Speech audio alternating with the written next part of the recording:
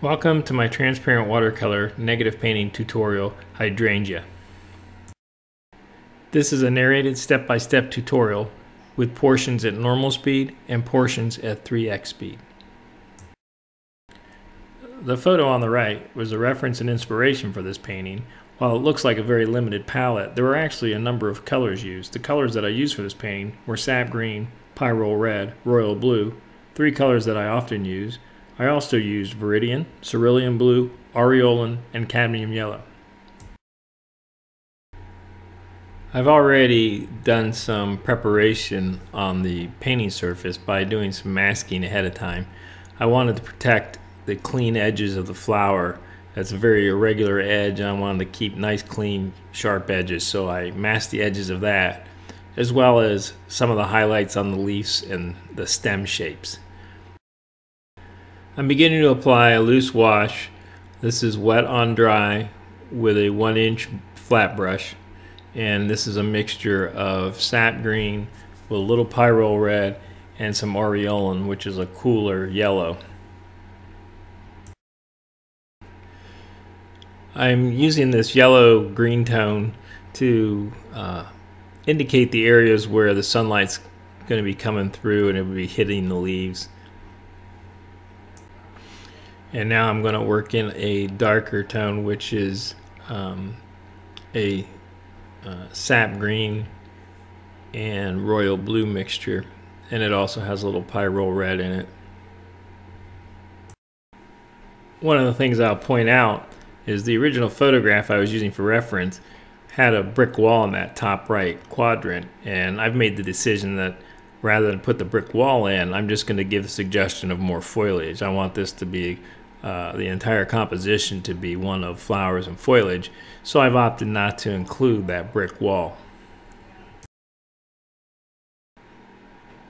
I've covered most of the background with a variety of green tones, and now I'm using this fine mist spray bottle to soften some of the edges and gradate some of the tones from one into the other.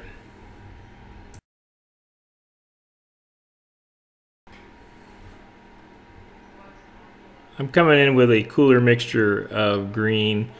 This is a mixture of viridian and royal blue, and I'm just working my way around the composition, giving the suggestion of overlapping foliage and vines and stems. Here again, I'm using the fine mist spray to soften some of these shapes that I've just put in with this cooler tone.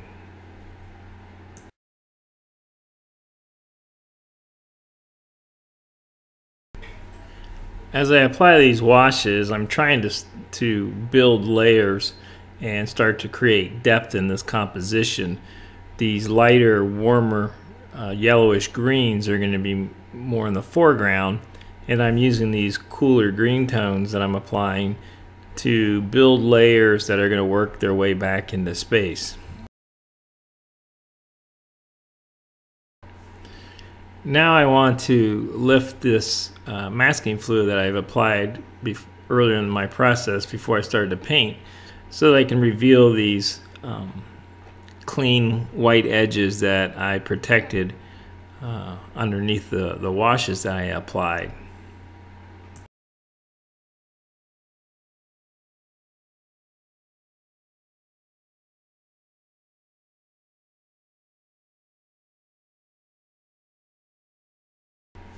Here you can see this flower shape here that is going to be my center of interest. The clean edges have been well preserved by the masking fluid. I'm going to be doing some painting on the center of this flower that's going to be kind of in a shadowed area. So I want to still preserve a few small light highlights. So I'm going back in with a little bit of masking fluid, using a fine line masking fluid pen, and just touching a few areas with this masking fluid so that I can preserve some very small highlighted shapes.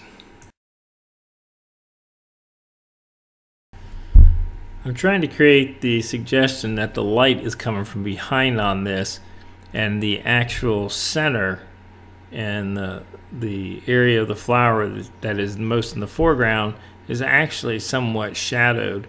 So to do this, I'm going to build a few layers here, starting with this warmer, brighter mixture of aureolin and sap green, and I'm going to build some other layers on top of that with a little bit cooler tones. I've dried the first layer, which is very light, and now I'm coming in with a much brighter tone. It just has more pigment in this mixture, and after I apply this with my wash brush, I'm going to hit it with this fine mist sprayer to soften those edges and diffuse this color a little bit.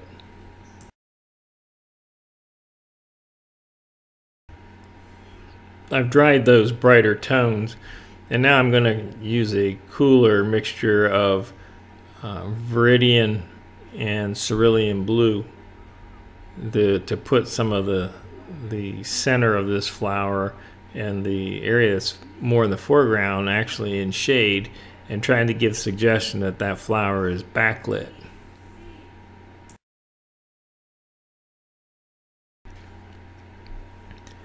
Now I'm using a blue mixture of cerulean with a little bit of royal blue mixed in to really cool down that shaded area.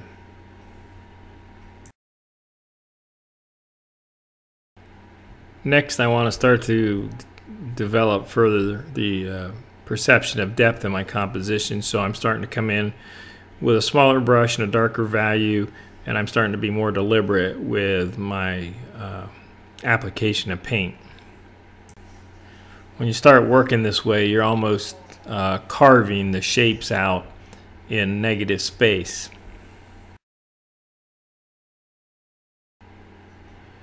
Notice as I make these shapes with my brush, there's not a lot of fussing around. I just put down the pigment with my brush, I just make a statement with my brush, and then I just move on. So I don't sit here and fiddle with it a lot. I just try and keep it fresh, keep the wash clean, I don't overwork it.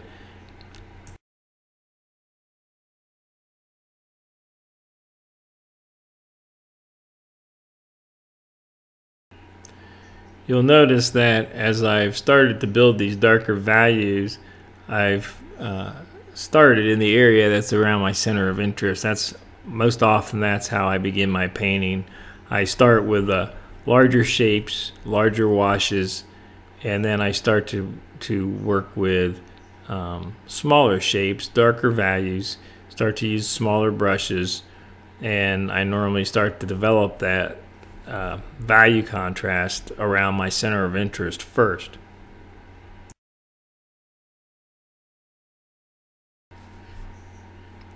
Here I'm using the quill brush I like to use for some very specific detail areas, and I'm using a very dark value now, and this brush has a very sharp point, and it's very good for detail work.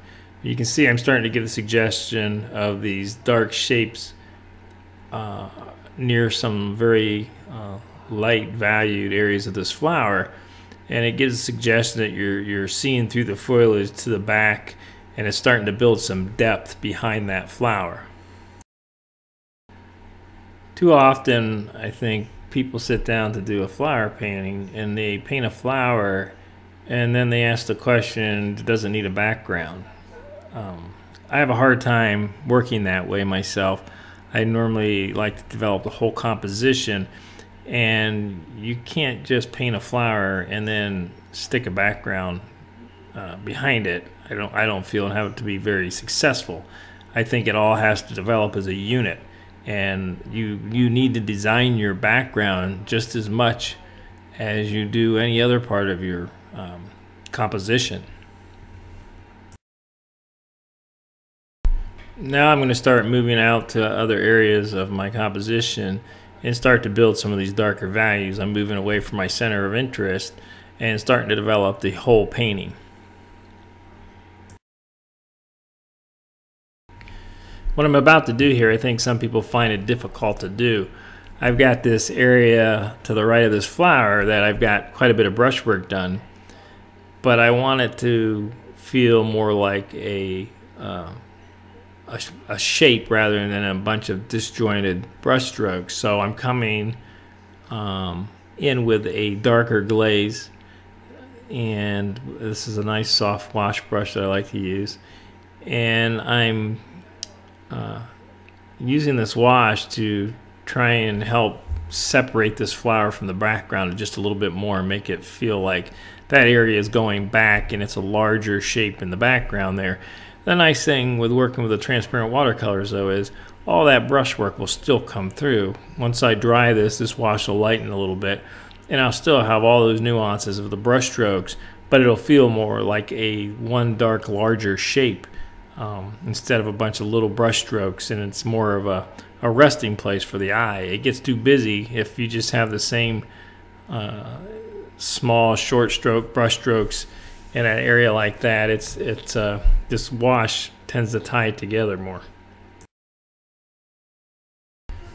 I've reached a point in my process where I've got a lot of this brush work to do, where I'm putting in some very deliberate shapes, and I'll be working across the whole composition, and it can take a while. So in order to keep this moving along and still be able to see what I'm doing without it getting too monotonous, I'm going to speed this up, cue up a little bit of music, and then I'll pick it back up a little bit down the road.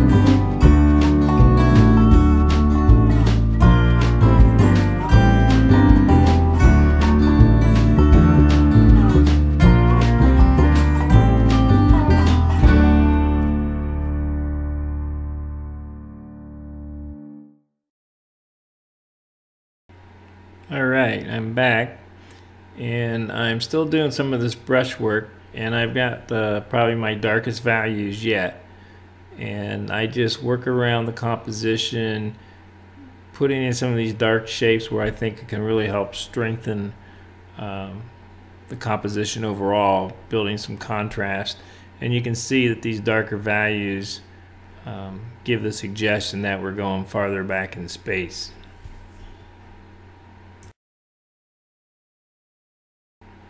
I've skipped ahead a bit here. I've continued to do a lot of this detailed brush work, and you can see I work a shape like this dark shape. I'm interrupting that linear shape, giving the suggestion that there's another lighter shape going over top of it. It's just a nice way to create overlap, which in turn helps create perception of depth.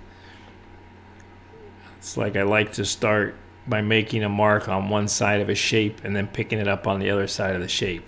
And I try and break these shapes up. So if I'm going to make a linear mark, I often will stop short of the full distance of travel, pick my brush up and move a little bit and then pick it up again. Just giving lost and found edges, it just builds more interest into the composition.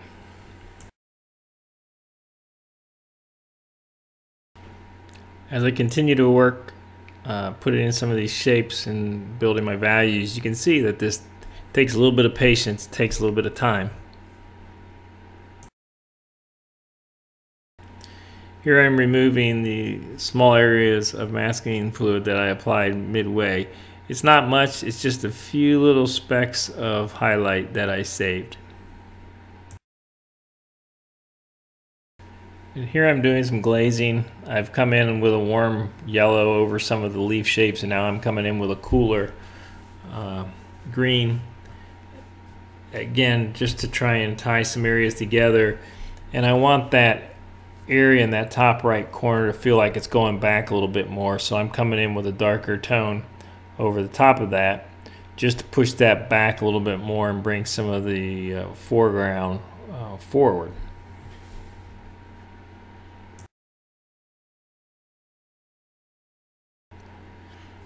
I want to enhance that feeling of light on some of these lighter areas in the composition, so I'm coming in with a more intense color, a bright green. It's actually aureolin with spring green, and just giving the suggestion of that light coming in.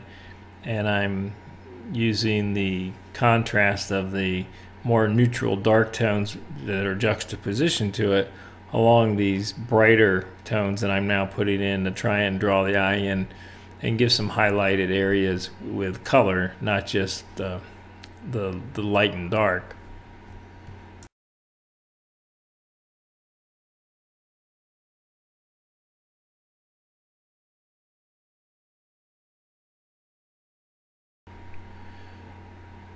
Now I'm going to do a little bit of lifting with a damp brush. So I just have clear water on this, and it's a flat brush, and I'm just dragging across the surface, and you can see where it's lifting up some of the pigment and create some nice linear shapes. And one of the things, the nice effects you can get when you do this, as you drag the brush across a darker pigment, it drags that tone onto a lighter area.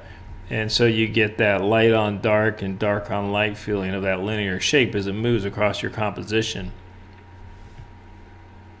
And you have to experiment with your brushes to see which ones work best for you. I have a couple that I like to use for lifting like this. They're a little bit stiff, but not too much, and they'll hold water, and they just do a nice job of lifting when I need it.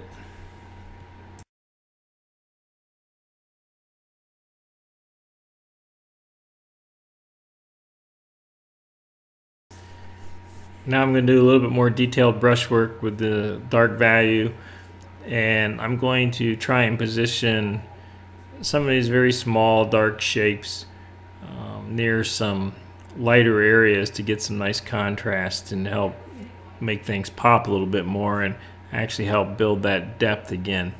So you can see I'm being very deliberate with my brush strokes, not near as loose as I was early in my process. And here I like to put some of these little dark shapes on some of these lighter areas.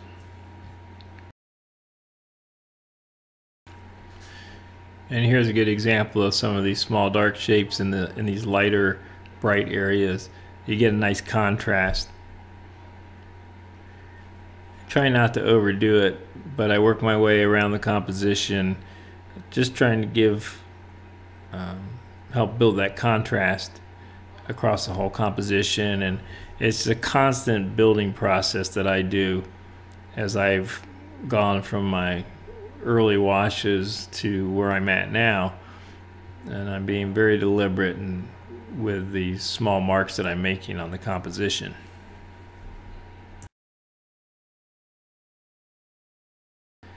I want some separation between this flower shape in the background and this leaf, so I'm just taking a cool wash and touching the paper there behind that leaf and then softening that edge with that spray bottle.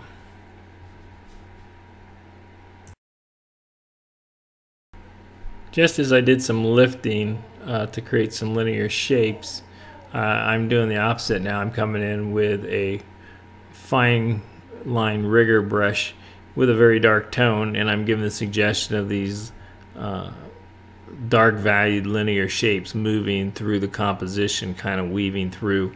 And I try to give a suggestion that it goes over top of some shapes and goes behind other shapes. For instance, here I stop on one edge of that leaf shape and pick it up on the other side.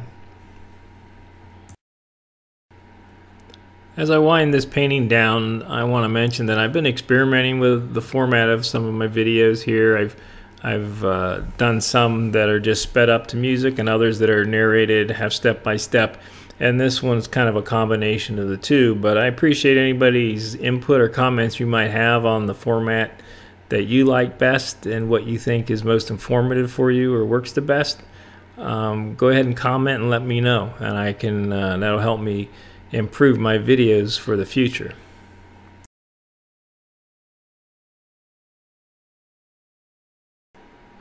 And that's my painting Hydrangea. There's a lot of negative painting going on, a lot of brush strokes. I hope you enjoyed watching.